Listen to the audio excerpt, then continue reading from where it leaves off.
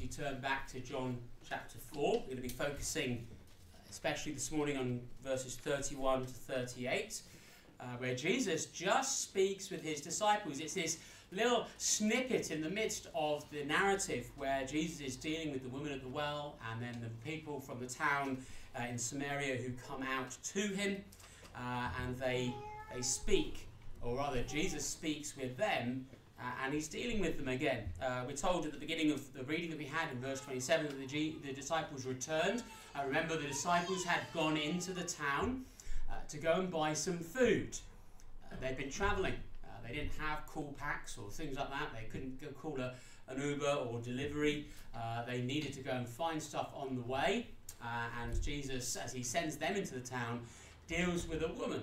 We thought about that a couple of weeks ago.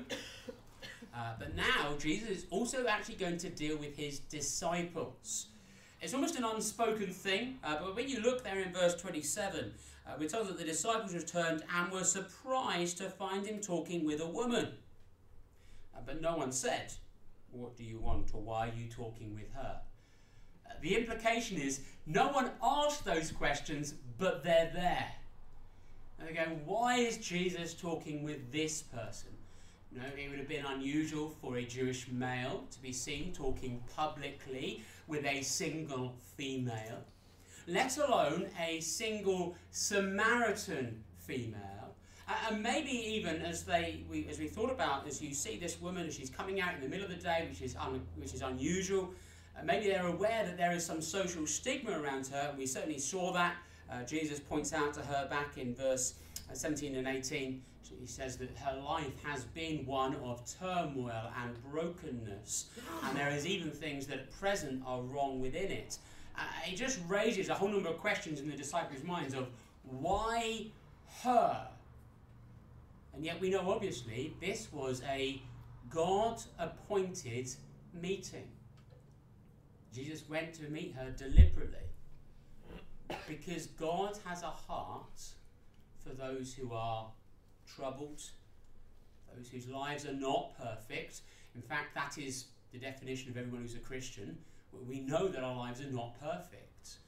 We know that we needed Jesus. And yet sometimes we can look at people and go, yeah, but that person, really? And Jesus is going to now deal with the disciples about this.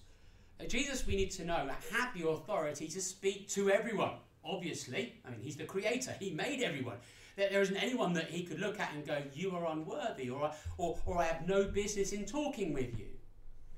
Actually, we also need to remember at the end of Matthew's Gospel, in Matthew 28, verse 20, Jesus, at the end of the Gospels, gives to his disciples the authority to speak to anyone about him. You can talk with Jesus, or talk with anyone, about Jesus from your very first meeting with them. You don't need to gain credit or build space or create time. Jesus gave authority that his people will speak about him freely at any point. And this passage here this morning actually gives us the backdrop to that. The reason why Jesus gave that authority to his disciples, and by implication to the church as it carries on as well. Jesus is very clear here, and there are some familiar pictures that we'll be picking up on together this morning. But the first thing as we think about this is that we're going to see that he is nourished. He's nourished. I mean, you can imagine, can't you, the disciples' surprise. They turn up knowing that Jesus didn't have any food. They've gone and bought food. They bring it back to Jesus, and they say to Jesus there in verse 31, "Rabbi, eat something. Teacher, eat something. Look what we've got for you." And Jesus turns around to them in verse 32 and says, "I have food that you know nothing about." And they're left scratching their heads. Now, did someone come and bring Jesus food whilst we weren't here? Did that woman walk out past us to the well as we were on our way in? Did she have some bit of food that had just been completely unexplained? Did a trade route go by? Now, where is Jesus' food? Now, Jesus actually here isn't talking about physical food, is he? He's talking about a spiritual food, This isn't to say, by the way, that not eating is a good position. You're a holier person if you just restrict yourself and you just go, I'm just eating spiritual stuff all today. That's not the way it works. We do need physical food, and Jesus certainly ate physical food at various points. And we're told about that frequently, told about that through the Gospels. But Jesus here is using a spiritual language. Just as he spoke to the woman about water in a spiritual way, he's also using food here in a spiritual sense. The water Jesus spoke about at the beginning of the chapter is where he's talking about how Jesus has the water of life. He has something that can quench the thirsting of a soul to be right with God. The food, though, that Jesus is talking about here is particularly the satisfaction, the enjoyment, and even the energy that comes, spiritually at least, from doing what God has given you to do. Jesus says there, doesn't he, there in verse 34. He says, my food, said Jesus, is to do the will of him who sent me and to finish this work. She said, this is what I've been feeding on. I've been feeding on the fact that I've been doing what God has sent me to do. Jesus knew his mission. His mission was to come to be the Saviour of the world. It was to save sinners, to bring people into that right relationship with God through repentance and faith. That is what this woman has begun to do. She says, this is the food that is going to sustain me. This is what's going to nourish me. This is what excites me. This gives a spiritual energy and life beyond physical food. Jesus was satisfied. He was nourished. He was fed spiritually from what it says here in the passage by doing what God had sent him to do. He was pleased. There was a joy in Jesus doing the work that was intended for him. The joy that Jesus took in serving God was going to be a joy like nobody else's, because as Jesus served God, he pleased the Father. The Father's love is poured out more on Jesus. In fact, when Jesus gets to praying in the Garden of Gethsemane in John chapter 17, verse 4, he shows us he's been acutely aware that everything he's been doing has been for the service of God. He says that, I have accomplished the work that you gave me to do.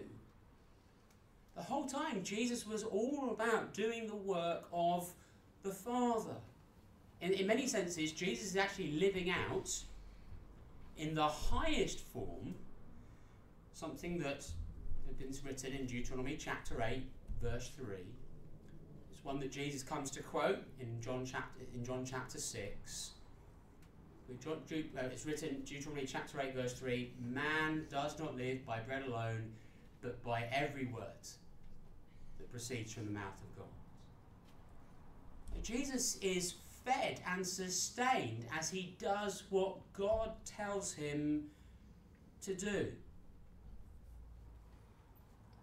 Actually, do we find a satisfaction? Do we find an enjoyment? Do we find it enlivening doing what God has commanded us to do? Now, that's not always the case that God's commanded you to go and do the food shopping for the day, or commanded you to go into your office for the day, or commanded you to go and clean the car. But he has commanded us to take care of our families. He's commanded us to work. He's commanded us to serve. He's commanded us to love. He's commanded us to fellowship. He's commanded us to be careful with our resources. Whether you realise it or not, those are commands given by God, and they're good for us to do. But especially, I think, when Jesus is talking here, he's talking about the work of bringing this lady into the kingdom of God. He's talking especially about evangelism. Pointed out, as we know, you said it before, Gareth going on beach mission, it's not a holiday. I do remember various times when you're leading 2-week beach missions, it gets to usually about the Tuesday of the second week, having had to wrangle with all kinds of things that have gone on during the week, Even, unfortunately, sometimes team members and relationships that do or don't crop up between team members, that's always just a nightmare when you're dealing with teens and leading beach missions. You get to Tuesday evening and I always just found just physically just exhausted. You know, just everything grinding and wearing down. And then you look at what you're doing. You know, well, actually today, what have we had? Well, we had 20, 30 kids sat on the beach, and they came and asked good questions, and so this evening, you know, in the open air, they shared their testimony in the open air for the first time, and you start counting up the ways in which you've been able to serve God, and the team have been honouring God. You go, okay, I can do at least one more day. And you carry on and hopefully it's more than that, but you get to the end of the week as the team leader. But it's, you know, there is something about seeing and being involved in the direct work of God that is exciting. Hopefully those of you who've been in Spotlight and Engage, those of you who've helped at the holiday clubs, those of you who've been involved in ministries at different points over the years, hopefully you've seen and felt a sense of something like that.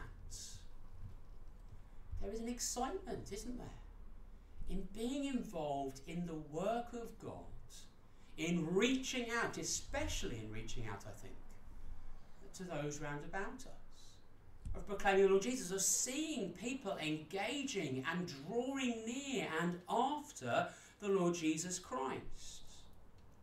It's exciting. It encourages you to carry on. Now, whether those of you involved in Spotlight have just, you know, at the end of it, and you need a break over the August, that's why we're going to give you one. We don't expect you just to carry on indefinitely. But do we find it, the work that we've been able to do for God, in whatever way it might be, has it excited you? Has it given you a joy?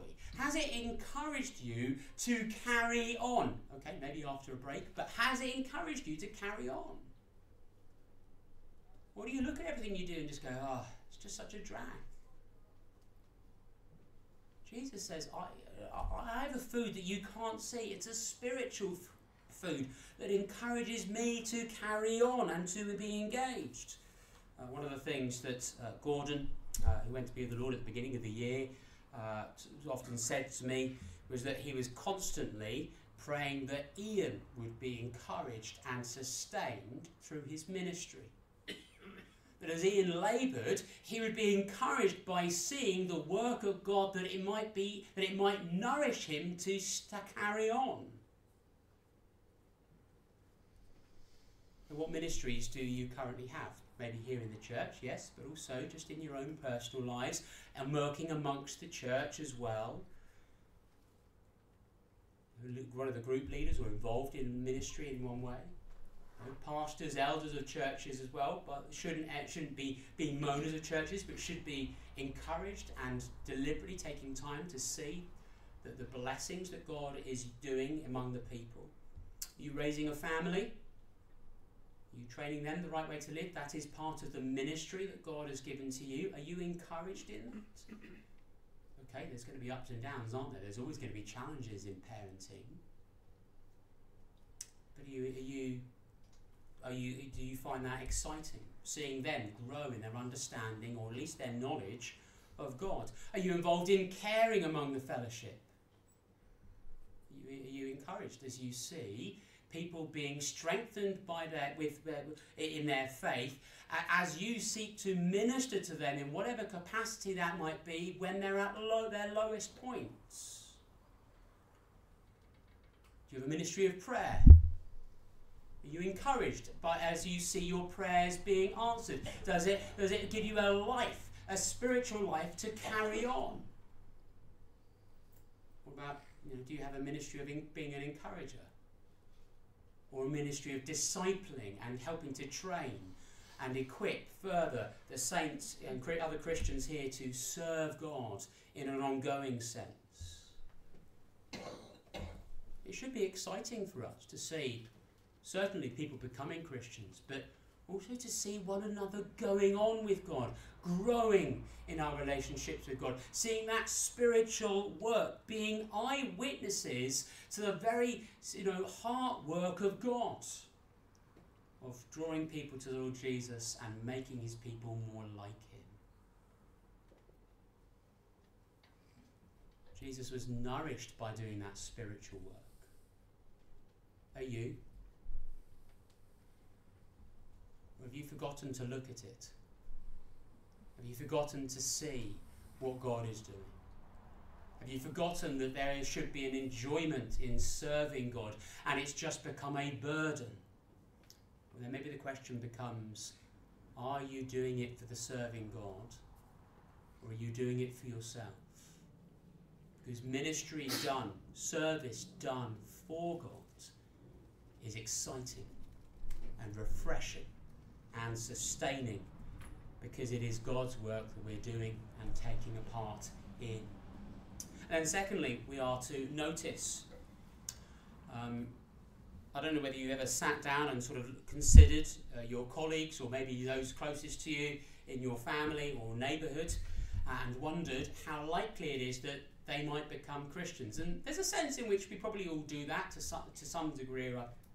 You go, well, they're less likely, so I'm not necessarily going to speak as openly or as oftenly with them about Christ. They're more likely because of their maybe tendencies, and so I might do more.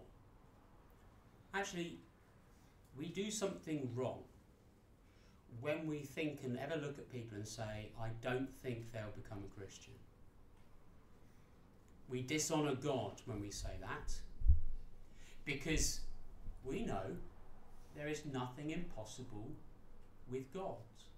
There is no person who is beyond God's grace. There is no individual who can do so many bad things that there is no hope at all. It's not the weight of sin or the nature of someone's character that necessarily does that. Jesus points this out to the disciples, doesn't he? There in verse 35, Jesus says to them, don't you have a saying, it's still 4 months until harvest? I tell you, open your eyes and look at the fields. They are ripe for harvest. Whether it was 4 months before harvest time or not, I think the NIV just sort of translates it a little differently and says you have this saying, which I think is probably about the helpful sense for it. You know, they were familiar with saying it's not yet time for harvest. It's going to come. It's coming. And Jesus is simply saying to the disciples, you think there's going to be a time coming when there will be an ingathering. People will be drawn in. Jesus is saying to them, it's not just something to come. It's something that's happening now. It's not the not yet. It's the present. Now, we could argue that as Jesus looks at everybody and says, look, everything's ripe for harvest now, we might argue, well, culturally, people were very different in those days, weren't they? There was a much more open spirituality. There were already people looking for the Messiah. Even the Samaritans were looking for God's Messiah. But Jesus doesn't add any sort of caveats onto this. He doesn't say, well, look at the Jews and the Samaritans, that there are ripe people for harvest. He doesn't even just say, look at this town, because Jesus knew what was going to happen. Look at this town. This is a town that's ripe for harvest. No, Jesus says, look at the fields. No, take note of where everything is. There is an opportunity for a gathering in, for a harvest for God, and it's not just one to come, it is now, present and continuous. I guess there's a bit of a shock from the disciples as they hear Jesus saying there's going to be a harvest, as he stood right in the middle of Samaria. That's certainly going to challenge them. They could have understood it if he had said that probably more easily. He stood in the middle of Galilee.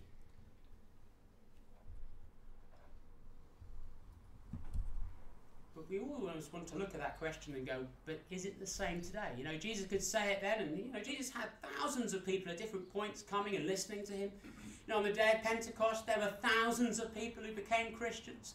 The church seemed to explode quickly and grow rapidly over many years in different countries. Is it still the same today that Jesus can look at the world and say it's ripe for harvest? We tend to go, well, that was back then, wasn't it? No, there's a lot of brokenness in our world today. People are spiritually much more tuned off. There's a growing apathy and disinterest. There's the prominence and preference even at times of other religions. There's all kinds of other factors in the way. Jesus didn't say that it's ripe for harvest right now, but it won't be in 20 years' time. Neither did he give the impression when he commanded the apostles on the day that he ascended back up into heaven and told them to go to Judea, Samaria, and to the ends of the earth, did he say to them, well, you could expect to find progress for the first 2,000 years, but then after that it's going to be really hard going for the church? But Jesus said there's going to be a harvest. That's why when Jesus begins his ministry in Mark chapter 1 verse 15, Jesus says the kingdom of God is at hand now. Why should we look at our culture round about us? Why should we look at the people and say, this could be a great harvest? Why could Jesus look at the world and say, the fields are ripe? I think there's two things. Firstly, we don't know, do we, how the Holy Spirit is working among people and individuals. When you just cast back your eyes to the beginning of John chapter 3, if you just turn over the page back to John chapter 3, verse 7, Jesus here speaks about the Holy Spirit. And he says, you should not be surprised at my saying, you must be born again. The wind blows wherever it pleases. You hear its sound, but you cannot tell where it comes from or where it is going. So it is with everyone born of the Spirit. The work of the Holy Spirit in someone's heart is often a secret thing. It is not something that all of us can see at any given time. It is a private work that God does in the heart of an individual as he draws someone towards the Lord Jesus Christ. We believe, don't we, that when the Lord Jesus ascended up into heaven, he sent the Holy Spirit. What did Jesus say the Spirit would do when he came? He would convict, convince, and correct. Now, particularly in the heart of his people. But the Spirit's work is to draw people to Christ. We do not see all the ways in which God is working.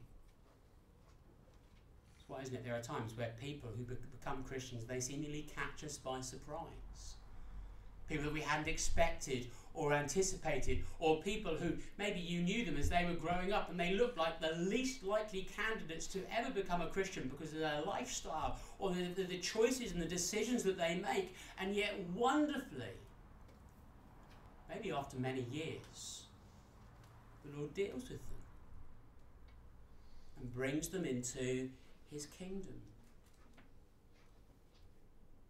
We shouldn't forget that God knows what he is doing with people. We shouldn't look at people and write them off or discard them. And the other thing is, we also need to remember this, the gospel hasn't lost its power. Now, the message of the Lord Jesus Christ, who came to die on the cross to save sinners, is the same message that had always been proclaimed through the Bible. Okay, we now have a greater clarity of it. But that has always been God's means and message of salvation. Maybe we were some of those people that others would look at and go, it is unlikely that they will become a Christian. What changed you? The work of the Holy Spirit drawing you to the Lord Jesus Christ to believe in the gospel of God. Are we convinced that the gospel is the message that our world still needs to hear today? The message of God's salvation by faith alone in the Lord Jesus Christ. It's tragedy that I think today so often Christians have begun to lose their belief that the gospel will work.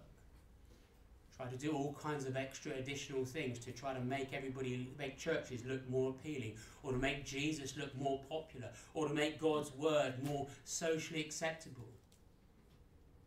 Jesus looked at the world and said, they're ripe for harvest. What do? We do what God tells us. We proclaim God's message. The problem comes is that in Matthew chapter 9 verse 37, Jesus said this, that the harvest is plentiful, but the workers are few. Maybe one of the reasons why we struggle to see the church growing, or we struggle to see things in terms of harvest, is that actually the workers are few. There are less Christians maybe in the world. That could be a possibility. But maybe there's just less Christians actually doing the work of proclaiming the gospel. Maybe there's more Christians just content to stay in their own buildings. It's one of the dangers of the church in any given age. Jesus says, notice what the opportunity is. See what could be done. He says there in verse 35, open your eyes and look. Are your eyes, are our eyes closed to the opportunities around about us? Or do we look past others? Do we look past those in our spheres, those in our community, and go, oh, well, the gospel is going to have great impact somewhere else, there's going to be a wonderful harvest somewhere else? Why are we, or aren't we, praying for the work of God in our ministry here, or in your ministry, or in your spheres of work? Have we forgotten the work of God, the power of the gospel? Because actually the promise in the Bible is that Jesus will continue to save sinners until he comes again. And we shouldn't forget that. And then thirdly, we have network. Jesus paints a picture of those involved in the work of people becoming Christians. He tells us there in verse 37, he says, thus the saying, one sows and another reaps is true. There are two types of service in people becoming Christians, sowers and reapers. These are both descriptions, actually, of Christians. And often Christians at different moments. It's not just that you're one or the other. Hopefully, everyone is a sower, that is, someone who is constantly showing and displaying Jesus in the things that you say, in the way that you live, in the actions that you take, in the decisions that your life is characterized by, and especially also at times in the fact that you do directly speak about the Lord Jesus Christ to people. Every Christian should be in that category. And there are also going to be those who do reaping. That is, those who are used by God especially to bring people finally to that point of faith in the Lord Jesus Christ. And there's nothing mystical really particularly about that. There are people who might, and maybe you've had that experience of someone saying to you, I want to become a Christian, what do I do? And you don't have to sort of stand there and pray special holy prayers over them or something like that. It is simply telling the message of the gospel. It might be at times sitting down with them and helping them to pray to God for themselves. But there isn't anything that you or I physically do to make someone a Christian. We know that. We tell them the gospel. We encourage them to put their faith in the Lord Jesus Christ. We might pray with them, but it is about them and their heart. We might have the privilege of being able to being witness to that very moment when someone finally puts their faith and trust in the Lord Jesus Christ, and as the work of God is really put in place within their hearts. Jesus says there's two different roles, sowing and reaping. Are you sowing as a Christian? Are you displaying, proclaiming the Lord Jesus Christ? Now, Christians, we are supposed to be, well, you are whether you really are aware of it or not, a living poster or a living advert for the gospel.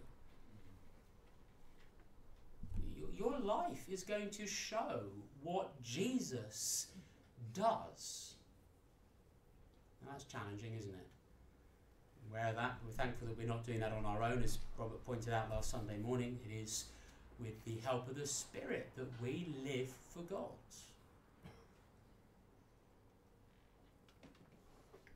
But note, there are two roles here. The proclaiming and the gathering. There isn't a role, though, of the grower. The one who's there just constantly, feeding the soil, the one who's providing the sunlight and the rain and everything else. Why? Because the one who gives the increase, which Paul tells us, is God.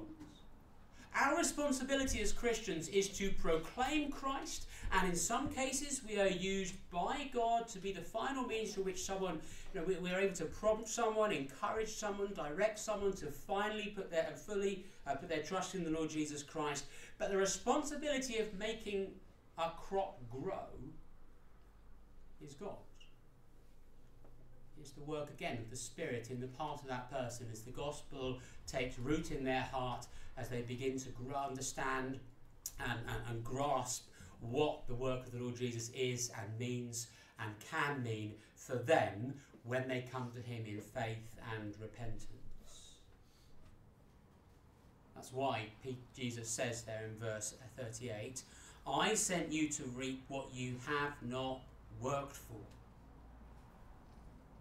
And we sow. But then we try and trust that to God. And then God graciously sometimes uses us as the means through which people are then finally brought to him. It is always God who gives the increase. We can't ever say, well, I made so-and-so a Christian. We can rejoice over that God used our words, our witness, our ministries, our example. We can rejoice over the fact that God chose to use, that we might have been the tool, the means through which someone became a Christian. But it's all about the work of God in someone's hearts. But there's also this element. Jesus says there in verse 38, he says, others have done the hard work, you have reaped the benefits of their labour. As Christians, we are not independent from each other in the work of evangelism. We're not independent from the church that's gone before, from the saints who have already been called home to rest in the Lord Jesus Christ. The work of sowing and growing the church is one that the church throughout every generation is part of. And it can be that there are times when one generation faithfully preach the gospel, and it can be that many years later, even after they have been called home, that the ones who they preached the gospel to then become Christians. Or it might be that you share the gospel with someone this coming week, and it'll be in 2 or 3 months' time, or 3 years' time, or 3 decades' time, when a Christian in another place will be able to, by the Lord's grace, be the one that finally leads them to him in faith. If we want to see a church but carrying on in this country in 30, 40, 50 years' time, we need to be proclaiming the gospel today. We might not always see the fruit of it right now. There are moments in church history where the church seems to go through lean periods, where there seems to be days of small things. But we shouldn't despise the day of small things. Zechariah chapter 4 verse 10, in the midst of talking about the growth of the kingdom and expansion, Zechariah 4 verse 10, there's this little phrase of who dares despise the day of small things. Even if we don't see many people become Christians during our lifetime, we know that God can use and will take and benefit and bring blessing through the preaching of his word at a time that suits him and displays his glory the most. What we do know is that often as Christians we can be links in a chain. And part of that ongoing, consistent witness of sowing, of preaching Jesus, proclaiming the gospel, so that there might be a gathering in of those souls in the time to come. When we look at the world, we go, well, where's the harvest? Well, don't be discouraged. Instead, carry on. Persevere with proclaiming the gospel, because there will be a harvest at the right time, according to God's plan. There's a man named Clive Williams. He was the longest serving man in the open air mission. He still does occasional work for them in the open air. But he found that towards the end of his ministry at the open air missions, where he was retiring, he had a whole load of people over a series of months come and say to him, Clive, you were preaching in this town 30 years ago. I became a Christian just last month. It's a long time sometimes. The question is, are we faithful? Are we going to be the faithful ones that continue to proclaim the gospel, that can be used and build on the work of those who have already shared it? It's one of the things that the church needs to at times be aware of and see. Sometimes when a new pastor steps into a place, there's a fresh excitement and enthusiasm and energy, and often it can be the case that you see people suddenly becoming Christians, and there can be an early load of baptisms and conversions, and you go, wonderful, it's so encouraging, this is a man who's going to be really blessed by God. Actually, you don't forget that gathering there is because of the ministry and the faithfulness that has gone before. It's building on the heritage that has already been established by faithful Christians because of their steadfastness and their obedience to Christ in the years prior to that. So how are you going to be involved in the work, the network of believers? As we work together for the sake of the gospel, sowing and reaping, drawing people to the Lord Jesus Christ. How are you going to do that this week? You're going to make sure that you have Christ on display in your life.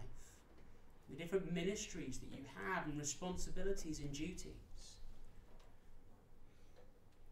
You're going to, we don't know, do we, how the Spirit will work, how he draws.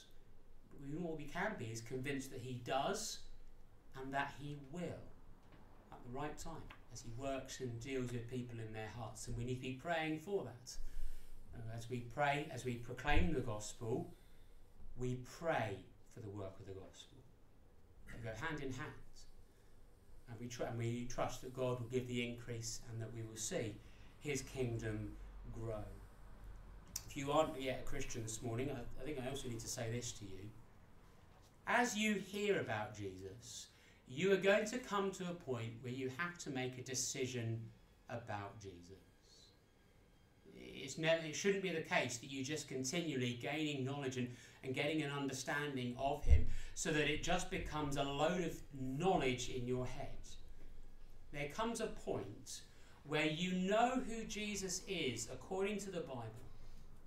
And you at that moment, when you understand that Jesus is the Saviour of the world who died to deal with your sin, you need to make a decision. Are you going to believe him and trust him? Or are you going to ignore him? We pray that you will come to faith in the Lord Jesus Christ for yourselves. That you will become truly part of the church here in this place. And that we will have the joy of seeing God continuing to work in your life here amongst us too.